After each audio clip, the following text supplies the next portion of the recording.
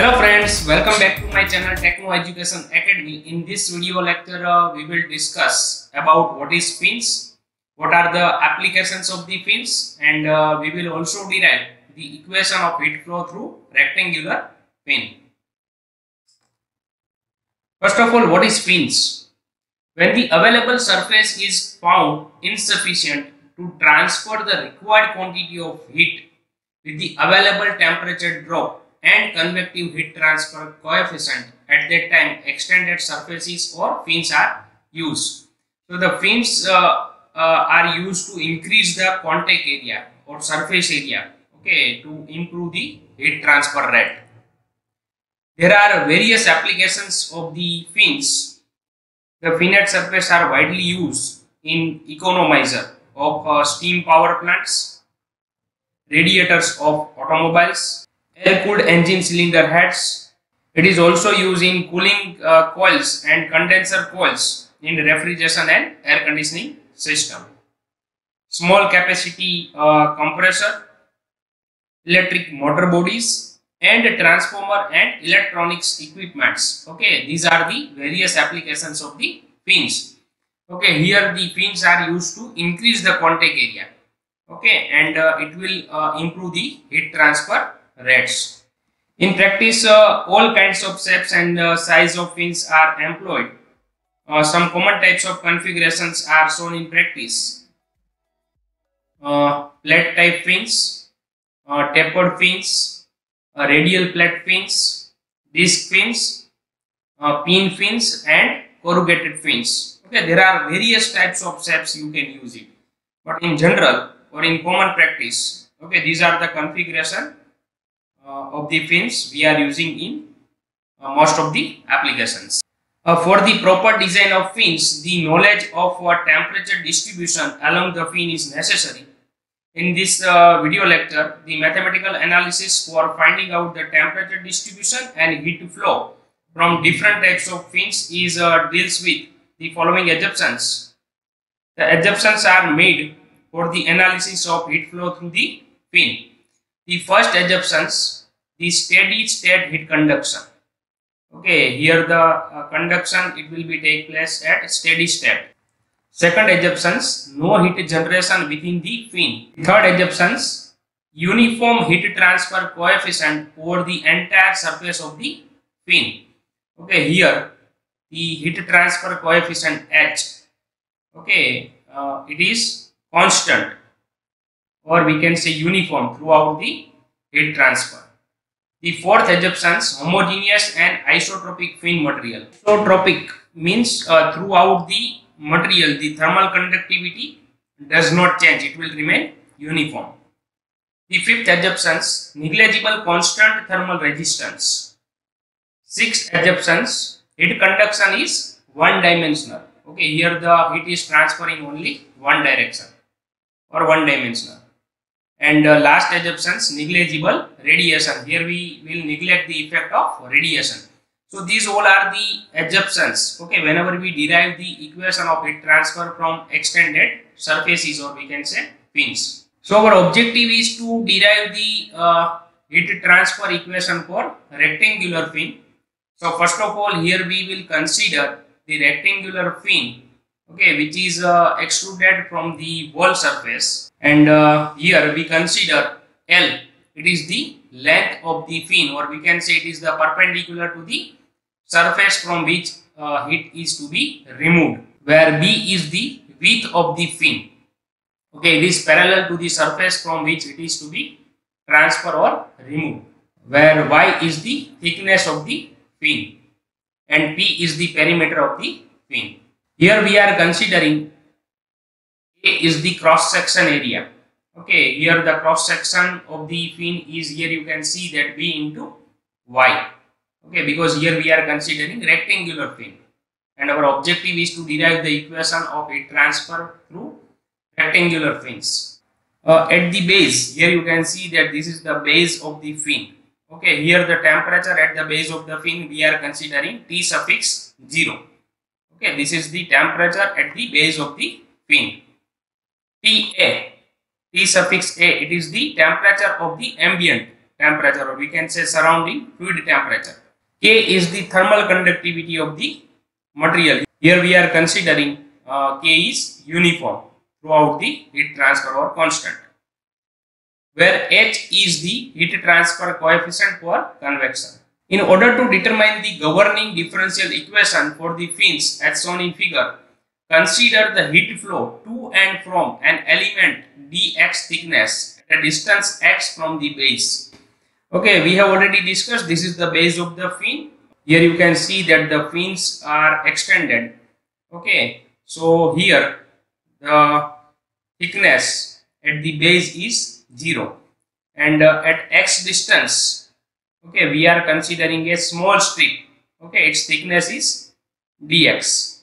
So consider the heat flow to and from an element dx thickness at a distance x from the base, and at x distance we are considering a small strip which thickness is dx. So heat conduction into the element at plane x. Okay, this is our plane x, and here the heat transfer according to the law of conduction. Okay, conduction will follow Fourier law, and according to the Fourier law, Q equal to minus K dt by dx. And here we are considering minus sign because it is transferred from higher to lower, so it is continuously decreases. Okay, with respect to heat transfer. Okay, and A is the surface area which is perpendicular to the direction of heat flow, and dt by dx it is called temperature gradient. So same as heat conducted out of the element at plane x plus dx. Okay, this is x plus dx. Okay, this is the initial point for heat transfer, heat conducted into the element at plane x, and the heat conducted out of the element at plane x plus dx. This is x plus dx. Okay, so here we are considering small strip. Okay, it is highlighted with dark color. Okay, this is qx. Okay, it is the heat conducted into the element, and this is qx plus dx. Okay, it is heat conducted out of the element. Okay, at plane x plus dx. So according to the Fourier law, qx plus dx equal to minus k dt by dx. Okay, temperature gradient at x plus dx.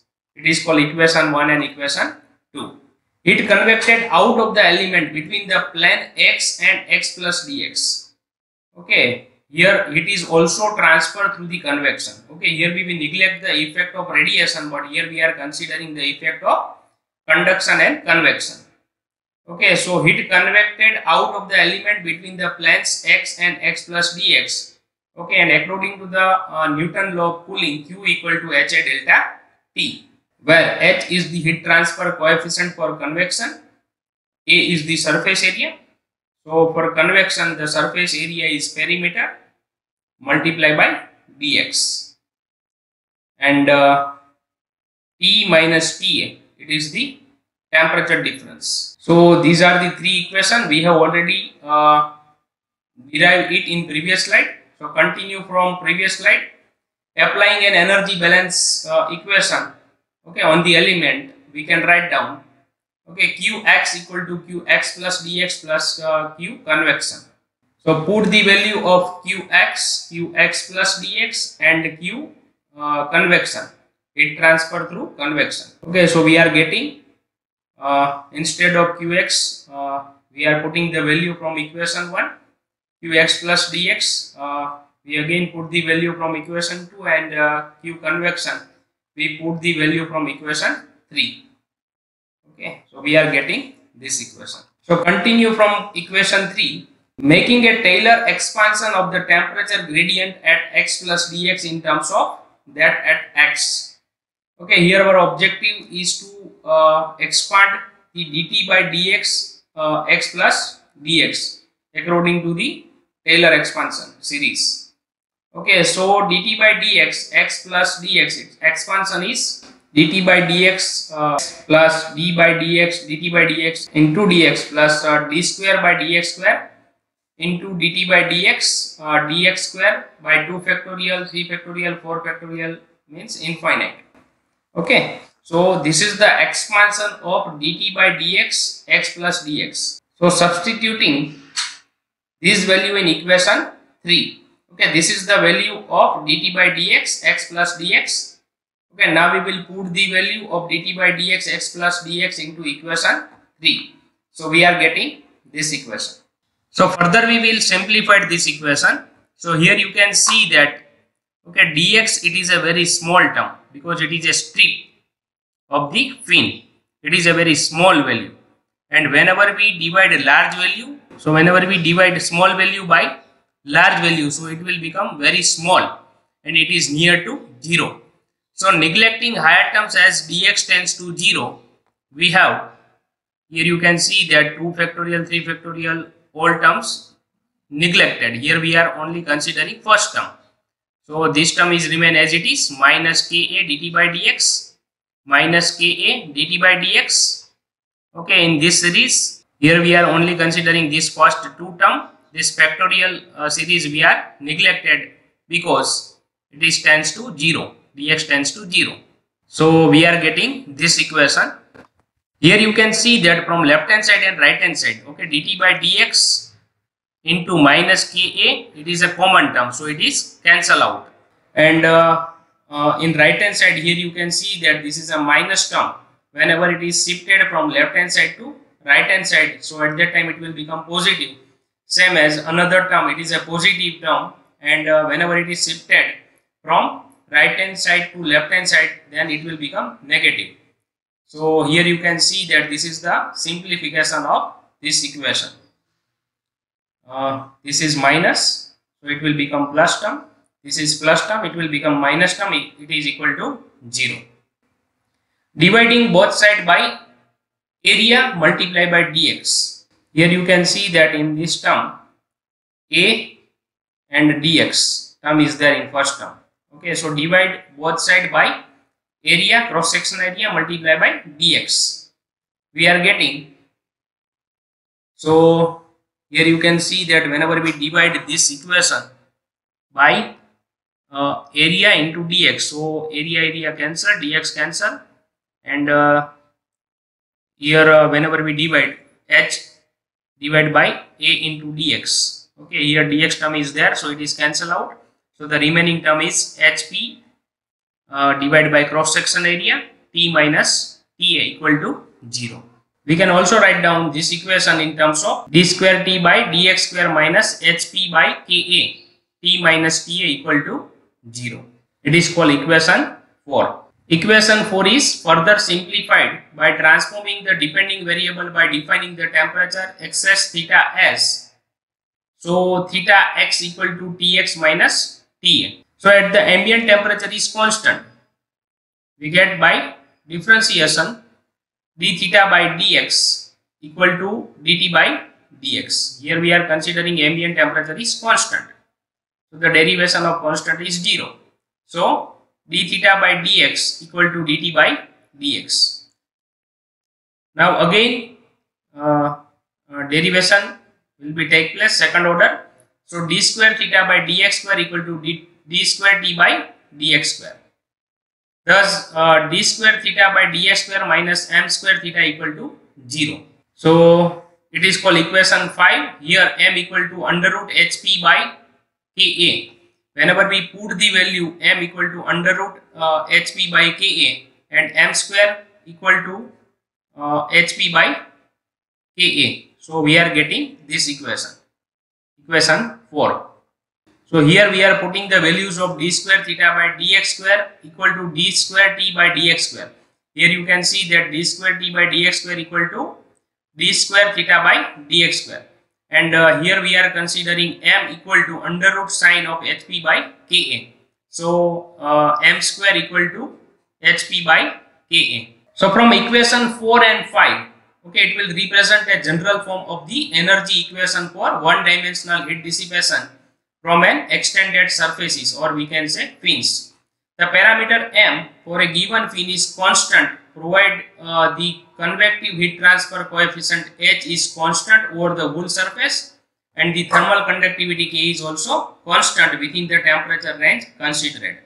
Okay, here m is constant because h heat transfer coefficient here we are considering constant, perimeter is also constant, k we are considering uniform, and cross section area is also constant. Okay, it does not change. Okay, so m is a constant. Then the general solution for this linear and homogeneous second order differential equation is of the form of theta equal to c1 e raised to mx plus c2 e raised to minus mx. Okay, so according to the fundamental of mathematics, okay, it is the second order differential equation in the form of theta equal to c1 into e raised to mx plus c2 into e raised to minus mx. Or we know that theta equal to temperature difference T minus Ta equal to c1 into e raised to mx plus c2 into e raised to minus mx. Where c1 and c2 are the constant, these are to be determined by using proper boundary condition. Okay, you can calculate the value of c1 and c2. Okay, it is the constant by considering the boundary condition. For example, one boundary condition is theta equal to theta 0 equal to T0 minus Ta. So here you can see that at the base, okay, base of the fin or root of the fin, okay, here the temperature is T0 minus T. Okay, here we are considering the temperature is T0 and the ambient temperature is Ta. So the temperature difference is T0 minus Ta at x equal to 0. Okay, whenever the thickness is 0. The other boundary condition depend on the physical situations. The following cases may be considered. Case 1. The fin is infinitely long and the temperature at the end of the fin is essentially that of the ambient surrounding fluid. Case 2. The end of the fin is insulated. Case 3. The fin is of finite length and the loss is hit by convection. Okay, so these are the different cases according to the boundary condition. We will discuss later on in next video. So thank you friends for watching this video. I hope this content it will be helpful to you. If you would like to watch this type of more technical videos, then please subscribe our channel and also share with your friends.